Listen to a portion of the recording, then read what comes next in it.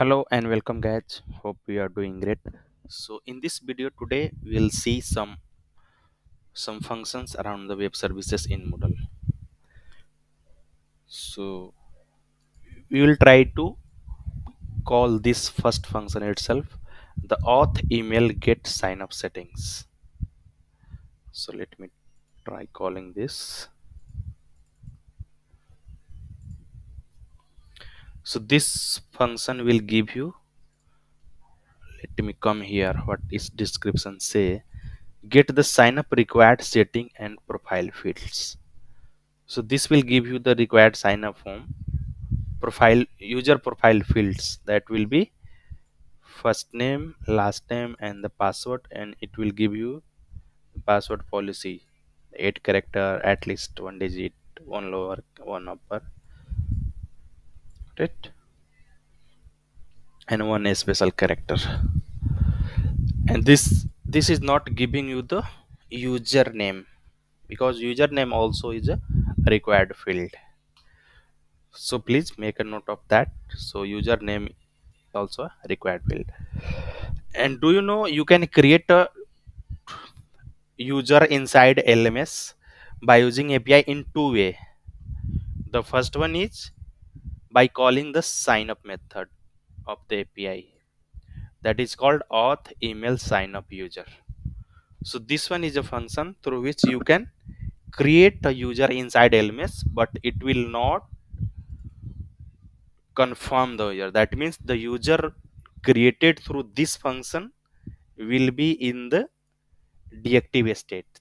That means it will be suspended. Once the admin or any user confirm, then only that user will be able to log into the system. And there is one more function to create a user, that is a part of core user add, core user create users. So this one is a second function, you can create users inside LMS.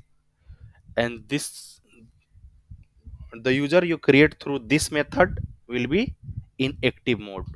That means the user created, the email will be sent to that, and the user will be able to log into the system. Got it? So let me try this one. So we already have checked the second one, that means the user created and in confirm state. In our previous video, you can watch that video. I will provide the link of that video in the description if you want to see. But here I have checked the first one, and I am going to check this one itself now, how this work. So put the function here, function name here, and try hitting this. It say invalid parameter. Why? Because I have not passed the required parameter yet, so I have to pass that. So click here and you can see the description. This will be asking for username, that is in required parameter. Clear? So let me add here a username. So put here my username 01. Clear? Put my user 01. Then the second parameter, this one is a required, the second parameter is a password, and this will not be asking for you the converted. This you have to put here the normal text form, not encoded one. So I am going to put password @1234. So as you can see, through this function you will get the how the password will be, like the combination of at least one character, one uppercase, one lowercase, one special and one digit. So I have already passed here. So let's see. After this itself, click on send, and again it is asking, it is saying invalid parameters. Why? Because there are more parameters that are required. First name is required.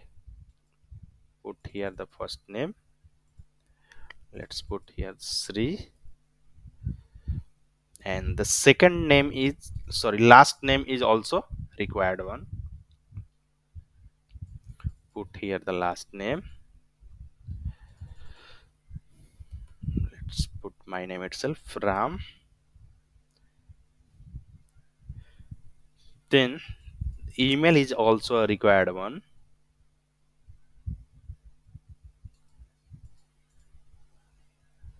Email. So my user one @yahoomail.com. I am going to just put the a sample email. So these are all the required parameters. Now you see here the cities, country, all these are default. Recaptcha length, these are default stuffs. So now click on send, and here you will see some message. It still say auth. It is saying Moodle exception, auth email, no email. Try to send you an email, but it fails.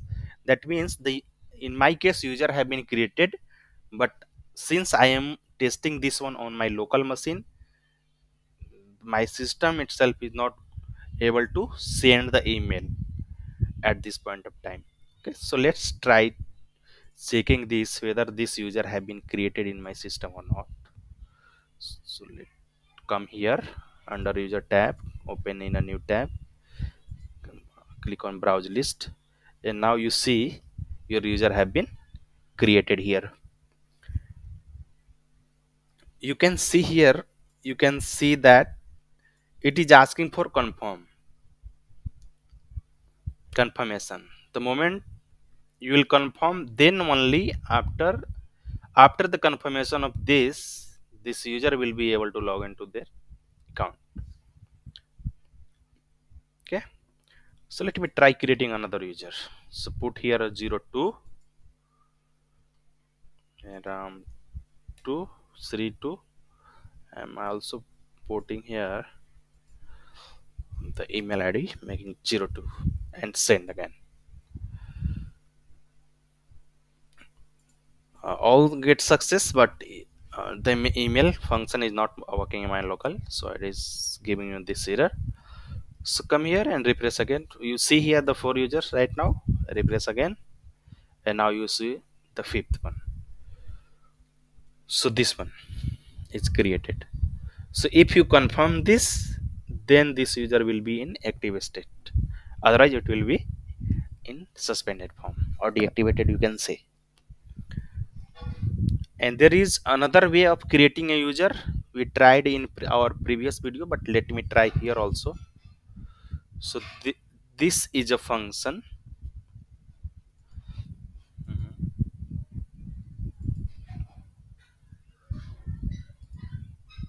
Let me come to that.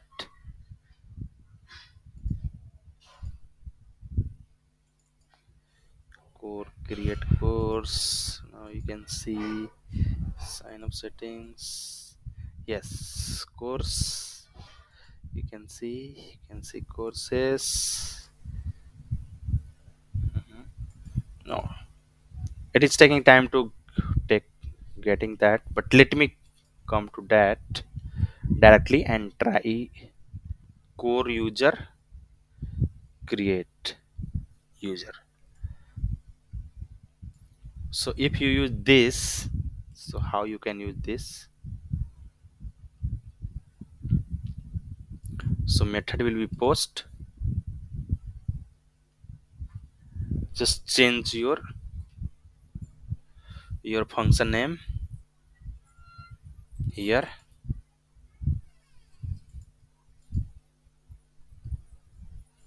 and now you see your function name got changed here also. And remove all this parameter, this sorry, ws is required. All these are required, but it takes the parameter as an array, so I will have to pass in that way. So come here and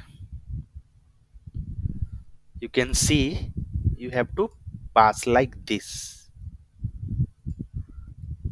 Okay, so the required fields remain the same like this. Let me enable one by one. like this one. So if that is username, then you will have to pass like this. This is my username. Then there will be first name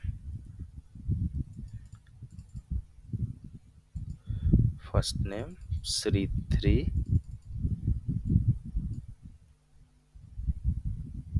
Then there will be a last name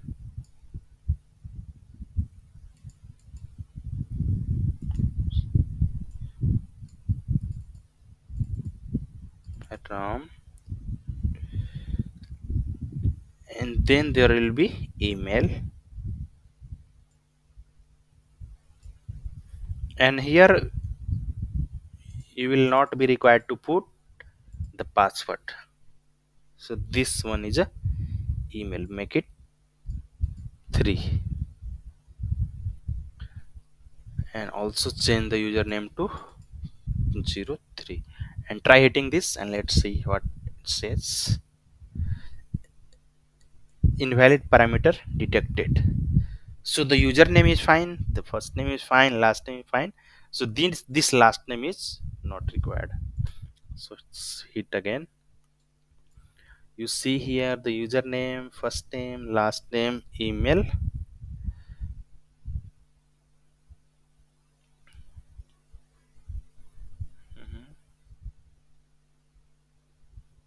Username, auth, password, first name, last name, email. Password you can also put if you want. So let me put the password here. Password is also required one,